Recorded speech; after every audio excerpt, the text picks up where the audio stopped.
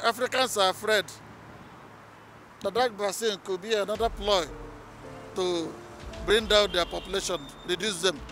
The National Primary Healthcare Development Agency earlier today announced the arrival of the long-expected COVAX AstraZeneca Oxford COVID-19 vaccine in Nigeria. The agency on its social media page announced that the first batch landed at the Nnamdi Azikiwe International Airport in Abuja at about 11:30 a.m. on Tuesday, the 2nd of March 2021, and urged Nigerians to register on its official website to secure a date and time for the vaccination. The post reads, "In the first phase of the vaccination, healthcare workers, frontline workers, that includes the military, police, oil and gas workers, Nigerians at the border posts, and strategic leaders will be prioritized."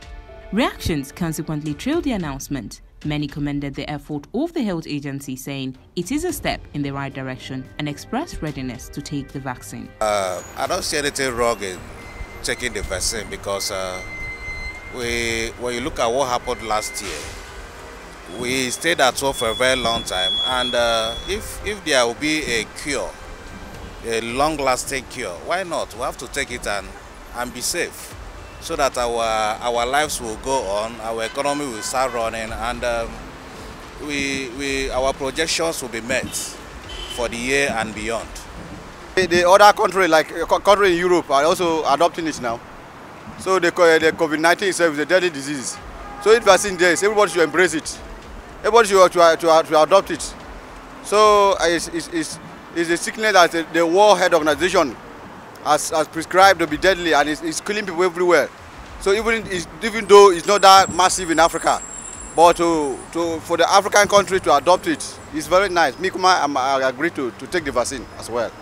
Africans are afraid that vaccine could be another ploy to bring down their population, reduce them. Others, however, appear unexcited despite assurances by the health agency on the vaccine's safety. Who will take it? Where COVID-19? Federal government has analyzed that we should be taking Ogogoro as everything. Now they get COVID-19 and they go ever and ever they could get them. Nothing like COVID-19 for our own place. Now they get money and they go carry and come, and then they go carry that barrier go. Yeah, now they go that barrier now for them.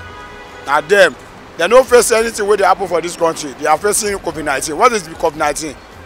Because the fear is we don't even believe in the government any longer. We are not sure if the one they will give the masses is really genuine.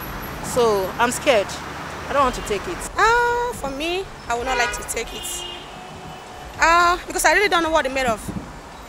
So it's better for me to take what I know about instead of taking what I do not know. So let's not bring side effects that will not handle. I don't know yet, honestly, to be frank. I don't know if I'll take it. Because considering the speed at which the vaccine was made, it cannot really be certified that in the long term it won't have any challenge, you understand? So I don't really know if I will or not. Recall that President Muhammad Buhari, Vice President Yemi Osibanjo, and other prominent Nigerians are expected to take their vaccine shot on live television as a means to reassure Nigerians of its safety.